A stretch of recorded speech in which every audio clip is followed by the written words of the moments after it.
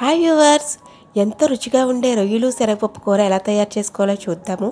ఇందుకు ముందుగా చిన్న కప్పు శనగపప్పును 2 గంటల పాటు నీళ్ళలో వేసి నానబెట్టాలి. 2 గంటల తర్వాత ఒక స్టవ్ మీద కడాయి పెట్టి 2 లేదా 3 టేబుల్ స్పూన్ల ఆయిల్ వేసి 1/2 స్పూన్ జీలకర్ర, 2 కరివేపాకు రెబ్బలు వేయాలి. ఇవి కొంచెం వేగుతుండగా ఉల్లిపాయల్ని మిక్సీ వేసిన పేస్టు వేసుకోవాలి. 2 ఉల్లిపాయలను మిక్సీ వేసాను నేను. 4 పచ్చిమిరపకాయలు పొడవుగా కట్ చేసినవి వేసి చిటికెడు పసుపు కూడా వేసి బాగా మిక్స్ చేస్తూ 2 లేదా 3 నిమిషాలు వేయించాలి. మీడియం ఫ్లేమ్లో కుక్ చేసుకోవాలి.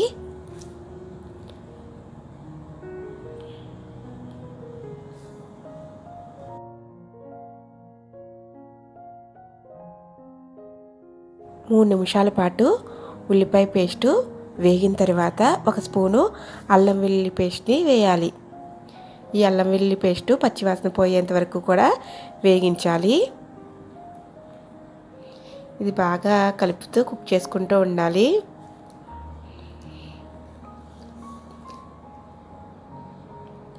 ఇప్పుడు ముందుగా నానబెట్టి ఉంచిన శనగపప్పుని వేసుకుందాము. శనగపప్పుని వాటర్ లేకుండా తీసి వేయాలి. శనగపప్పు వాటర్ని మాత్రం పాడేయకండి, లాస్ట్లో కర్రీలో వేసుకుందాము. ఇప్పుడు శనగపప్పును కూడా వేసి బాగా కలిపి ఒక 5 నిమిషాల పాటు మూత పెట్టి మీడియం ఫ్లేమ్లో లేదా లో ఫ్లేమ్లో కుక్ చేసుకోవాలి. ఇలా 5 నిమిషాలు శనగపప్పు ఉడికిన తర్వాత రొయ్యలను, పచ్చి రొయ్యలు శుభ్రంగా సాల్ట్ వేసి కడిగిన రొయ్యల్ని వేయాలి. నేను 1/2 కేజీ రొయ్యలు తీసుకున్నాను. ఇలా రొయ్యల్ని వేసి ఒకసారి కదిపి దీంట్లో టేస్ట్కి సరిపడినంత సాల్ట్ లేదా 1 స్పూను సాల్ట్ వేయాలి. ఇప్పుడు ఒకసారి గరిటెతో కలిపి దీన్ని మూత పెట్టి మీడియం ఫ్లేమ్లో 5 మినిట్స్ ఉడికించుకుంటే చాలా రుచిగా ఉంటుంది. రొయ్యలు, శనగపప్పు కూడా మగ్గి టేస్ట్ బాగుంటుంది.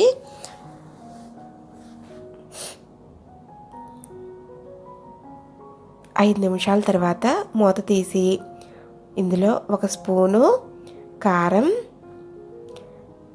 1/2 స్పూను జీలకర్ర పౌడర్, 1 స్పూను ధనియాల powder, 1/2 spoon garam masala powder కూడా వేసి ఇవన్నీ కూడా బాగా రొయ్యలకు పట్టేటట్టుగా గరిటెతో కలపాలి. దీన్ని లో ఫ్లేమ్లో కుక్ చేసుకోవాలి. మసాలా అంతా కూడా రొయ్యలకు పట్టేటట్టుగా వాటర్ వేయకుండా లో ఫ్లేమ్లో కుక్ చేసుకోండి. 2 మినిట్స్. 2 మినిట్స్ ఈ విధంగా కుక్ చేసుకున్న తర్వాత వాటర్ని వేసుకోవాలి. నేను శనగపప్పు నానబెట్టిన వాటర్ని వేస్తున్నాను, రుచిగా ఉంటుంది కూర. ఇలా వాటర్ని వేసి మూత పెట్టుకుని వాటర్ అంతా ఎగిరేంత వరకు కుక్ చేసుకోవాలి. 10 నిమిషాల తర్వాత చూస్తే ఆయిల్ అంతా తేలి ఇలా ఉంటుంది కర్రీ, కానీ వాటర్ అంతా కూడా ఇంకా ఎగరలేదు. కాబట్టి ఇంకొక 5 లేదా 10 నిమిషాలు కుక్ చేసుకుంటే కూర రెడీ అవుతుంది. 1/2 కేజీ రొయ్యలకు చిన్న టీ కప్పుడు శనగపప్పు వేసుకుంటే రుచిగా ఉంటుంది. శనగపప్పు మరీ ఎక్కువగా వేయకుండా తక్కువ వేసుకుంటే బాగుంటుంది. ఇంకొక 10 నిమిషాల తర్వాత ఆయిల్ అంతా పైకి తేలి కూర దగ్గరికి వచ్చింది, చక్కగా ఎగిరింది. ఇప్పుడు దీన్ని లాస్ట్లో కొద్దిగా కొత్తిమీర వేసి స్టవ్ ఆఫ్ చేసుకుని సర్వింగ్ బౌల్లోకి తీసుకుందాము. ఇంతేనండి, ఎంతో గుమగుమలాడుతూ చాలా రుచిగా ఉండే రొయ్యలు శనగపప్పు కూర రెడీ. ఒకసారి మీరు రొయ్యలను ఈ విధంగా డిఫరెంట్గా ట్రై చేసి చూడండి, టేస్ట్ చాలా బాగుంది. మీరు కూడా ఈ విధంగా ట్రై చేసి ఎలా ఉందో టేస్ట్ చూసి తప్పనిసరిగా కింద కామెంట్ చేయండి. మీకు ఈ వీడియో నచ్చినట్టయితే లైక్ చేయండి, షేర్ చేయండి, కామెంట్ చేయండి.